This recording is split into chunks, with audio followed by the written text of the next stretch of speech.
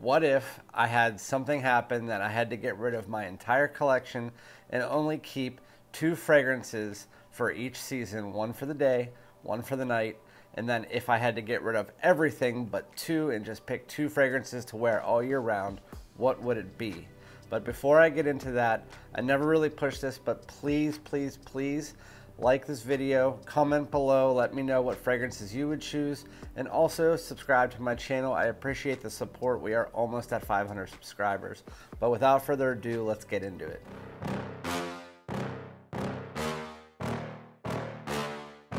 Yeah. Please tell me that I can't, that I won't, that I fail, that I'll never make it out, yeah.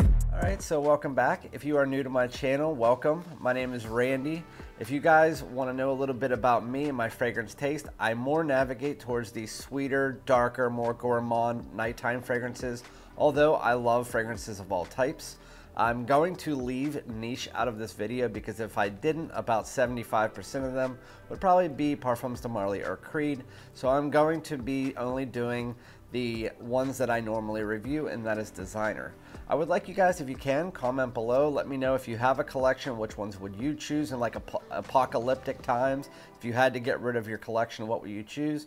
If you don't have a collection, tell me what type of fragrances you navigate towards. So what I'm gonna do is I'm gonna float through these pretty quickly so that I'm not keeping you guys here all day, but I'm gonna start with the season of spring.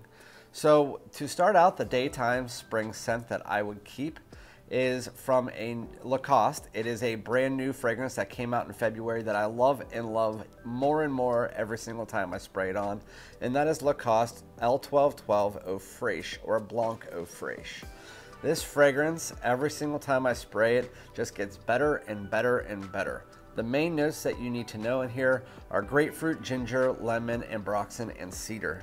Really, it smells like a cold breeze, or a cool breeze with some citruses in there and a little bit of semi-sweet grapefruit and ginger. That is literally what you get. And then in the dry down, you get some woody notes and ambroxan in there, warms it up a little bit, but it is super fresh. It is aromatic. It is clean. It is a fantastic fragrance. It lasts only about 6 hours and it projects a little under arm's length for the first 3, but it is a fantastic spring fragrance. One of the best. I mean, you can wear it in summer as well, but the amount of freshness in here, it's super unique. Definitely should try it out. Lacoste L1212 Blanc Eau Fraiche, or Lacoste Fresh. Then my nighttime spring fragrance is one of my favorite fragrances out there. It is from the house of Azzaro. It is the Most Wanted. This is a fragrance that can be worn pretty much all year round. It is super gourmand. I mean, it's one of my favorite. When it came out, I was shocked. I absolutely love it. The main notes that you can pull from this are cardamom, toffee, and amberwood. And that toffee note is what does it for me. It is creamy, it's sweet. It's like you were cooking in a bakery and just with caramel and toffee. That's what it smells like. It's a huge compliment puller. My wife absolutely loves this. I absolutely love it, and it is great for date nights. One of the best, if not the best, date night fragrance out there if you like sweet or gourmand type fragrances. Azzaro's The Most Wanted is the way to go. So that is my spring nighttime fragrance, although you can wear it pretty much any season, anytime. It's fantastic. So now we're gonna break into my next season, which is summer. So it was hard for me to decide day and night for this one because of the fact that so many of the fragrances I have for summer are super versatile. And so I decided to go with my daytime fragrance as YSL Y Eau de Parfum. So if you know anything about the YSL Y line, it's their take on the blue fragrance. The main notes that you get in the Yves Saint Laurent Y Eau de Parfum are ginger, bergamot, amberwood, and tonka bean. When you first spray this on, you get an overhaul of citruses and almost like an ambroxany feel from the amberwood that is in this, but it's a super citrusy feeling, really clean, really fresh, very versatile. And so then once you get to the dry down, that's where this changed from the eau de toilette. You get some of that amberwood and tonka bean giving a little bit of warmth, creating that versatility factor that really makes this stand out in the line, and it's probably my favorite in the line. It's a huge compliment puller no matter what season you wear it in, but I chose it for the summer because it does eat through the heat really well. It projects super nice, and it's friendly in pretty much any occasion, work, office, date night, anything. That's why SLY Eau de Parfum, one of the best fragrances you can have out there. And then for my nighttime one, I would have chose the Parfum from this, but I only have a decant of it, like a 10 milliliter decant, so I went with Bleu de Chanel Eau de Parfum. The main notes you pull from this are grapefruit, amberwood, incense, bergamot, and lemon. What you get in the opening is that blue fragrance that the Bleu de Chanel has coined out there. The grapefruit, the incense, the lemon, the bergamot. It's a citrus semi-sweetness with a little bit of smokiness in there. And then as it dries down, it gets a little more smoky, a little bit more warm from that amberwood. And that is what you get with Bleu de Chanel. It is a multi-versatile fragrance. Can be worn any hour, any minute, any day, any season. It is super fantastic. It is a huge compliment puller. I absolutely love it. That's Bleu de Chanel Eau de Parfum, my nighttime summer choice. Now we're getting into the season that took me 4 days to decide, and it was more around the nighttime, not the daytime, but fall. It's my favorite time of year to wear fragrances, and I was between 5 or 6 for nighttime. I could have technically been between 20, but it came down for my nighttime between Emporio Armani Stronger With You Intensely, Jean Paul Gaultier's Ultramall, and Wanted by Night, and then the one that I chose, which I'll tell you guys in a second. The daytime one was a little bit more different because in my collection, I don't really have many daytime fall fragrances per se, and the one that I wanted to choose is actually at my office, so I decided to go with one in the same line. And I'll tell you which one I was going to choose. Is from Dolce & Gabbana, the one Eau de Parfum Intense. And the one I was going to choose is Dolce & Gabbana's the one Eau de Parfum. The only difference between the two is this lasts about an hour longer, projects about a half hour longer, and the Eau de Parfum has tobacco and a little bit more of a sweetness. That's the difference between the two, but because I don't have the bottle with me, I'm talking about this. The main notes in Dolce & Gabbana's the one Eau de Parfum Intense are cashmeran, benzoin, leather, labdanum, and cardamom. So again, I would have chose the Eau de Parfum because that is my daytime fragrance. It can be worn during the fall pretty much in any situation. You can wear it to work, you can wear it whatever. You can even wear this to work. This is actually more work safe and more of a daytime fragrance. But they're both very versatile. They're sweet, they're ambery, they're warm, they're spicy. I just like that tobacco note more from the Eau de Parfum, and I just wish it lasted a little bit longer. Speaking of lasting longer, the ones in the summer I just spoke about, those ones last like well over 8 to 10 hours, so you don't have to worry about projection or longevity with either of those. They both project great, they both last a long time. So that is my daytime fragrance, Dolce & Gabbana the one Eau de Parfum or Eau de Parfum Intense.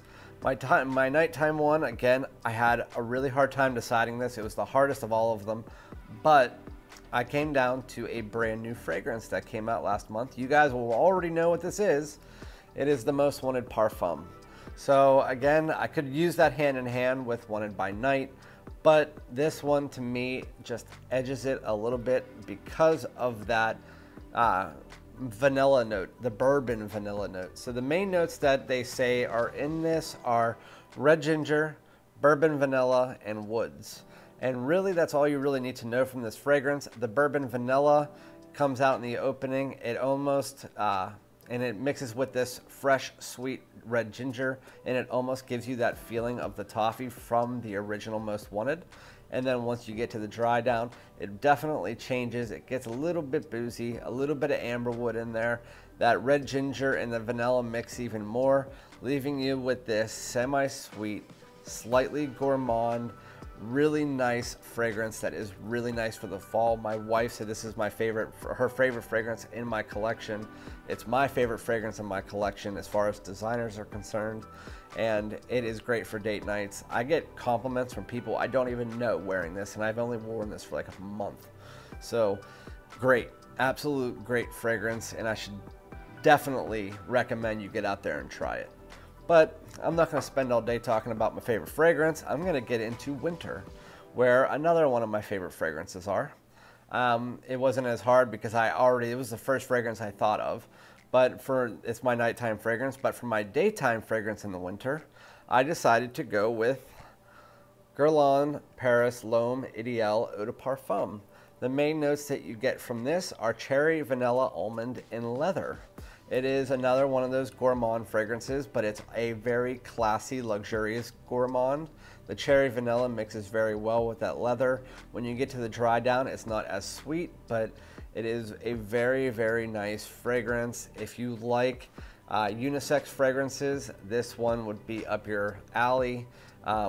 It's still masculine while maintaining that unisex because of the cherry vanilla, but it's a fantastic fragrance. It's really hard to find, but it is really nice for the daytime, especially in colder months. It eats through the cold, but it's really nice to the point where it's not too heavy or too thick or dark that you have to wear it at night. It's great during the day. L'Homme Ideal Eau de Parfum, my wintertime scent of the day. And the last one is my wintertime scent of the night. This was an easy decision. Spicebomb Infrared. I know a lot of people out there would say Spicebomb Extreme. I honestly am not that huge of a fan of Spicebomb Extreme. I'm just not that big of a fan of the heavy vanilla notes. But with this one, it is completely different. Don't get me wrong, I do like Spicebomb Extreme. I like Spicebomb. I like the whole line, except for the Eau de Toilette Night Vision. But this one is actually fantastic. The main notes you get from this are tobacco, vanilla, cinnamon, and red fruits, and also some like chili pepper or Tabasco or some red pepper of some sort. In the opening, it's super spicy. It's the spiciest in the line.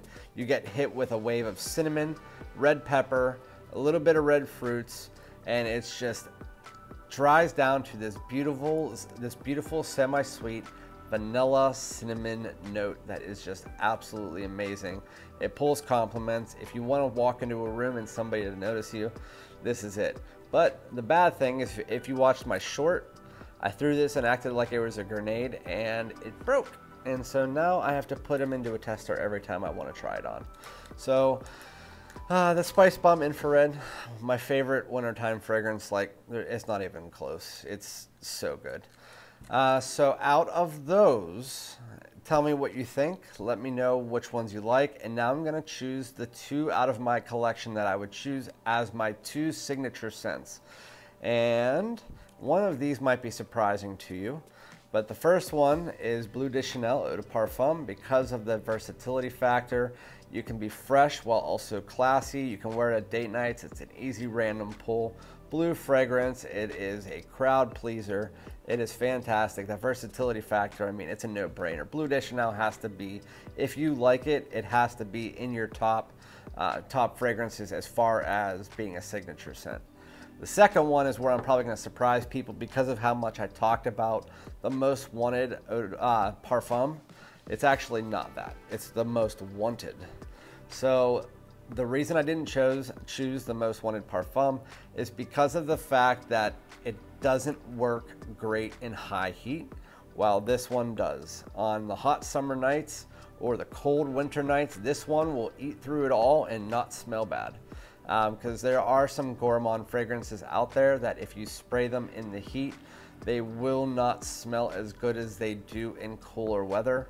But in the parfum, I'm guessing does that, even though I haven't tried it out yet. There's just some notes that are too heavy in it. Yet this one, it has this freshness aspect to it that makes it a super versatile gourmand fragrance, and probably in my collection, the most versatile gourmand fragrance out there. Smells fantastic. So those are my two. If I had to pick two fragrances out of my 130 some bottles, 120 some bottles, it would be Bleu de Chanel Eau de Parfum and the Azzaro Most Wanted. So again, comment below, let me know which ones you guys would choose. Hit the bell, get those notifications so you get my videos sooner. Like, comment, subscribe, and I'll talk to you guys soon.